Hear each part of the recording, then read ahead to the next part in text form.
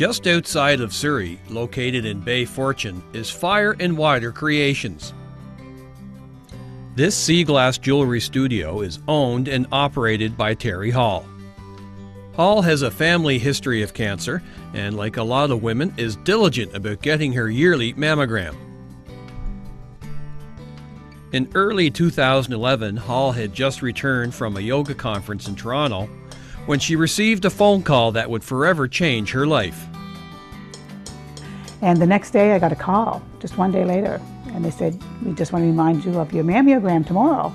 And I said, "I already had it yesterday." And they said, "No, you need to go back in." It was the nurse in my regular doctor's office.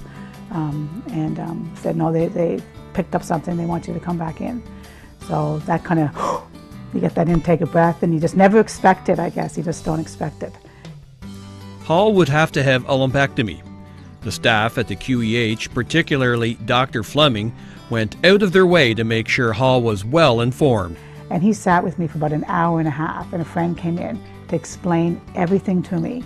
And the reason he did that was he said that if he would have seen me in his office, he's just so busy and so cramped, he could have given me, I don't know, 10 minutes of his time, and felt that he wanted to cover all of my options and he wanted to be comfortable that I was fully aware and informed of everything and what my options were.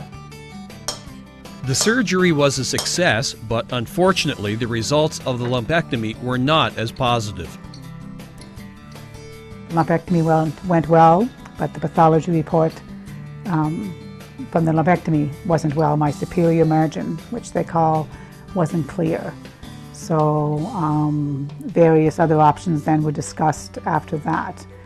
But we chose the option to have a complete mastectomy of my right breast because other options, the second option would have left me with about 20% of my breast. And I just thought, no.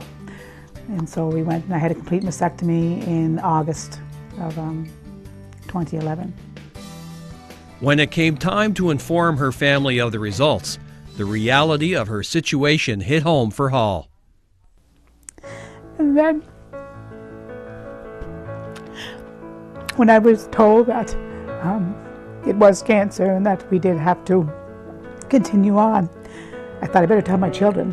And so I thought I'm going to be strong and I'm not going to cry. Well, I did, because they looked at me and they thought, "Oh, what happened? Did something happen to Nana? Did something happen to Papa? Did something happen?" They just never thought it was going to be something to me.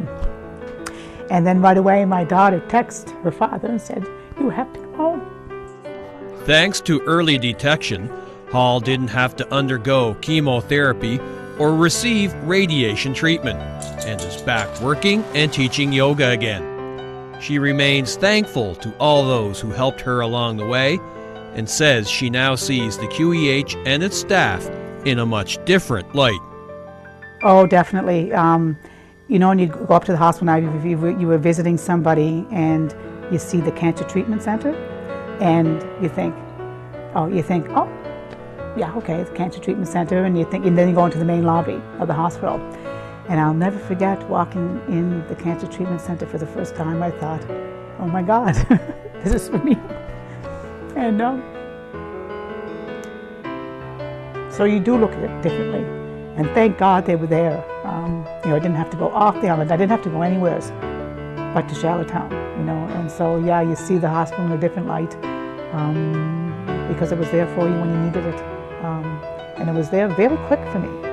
There was no delays, even though sometimes 1 or 2 days could seem like a long delay for me, but it was necessary. So.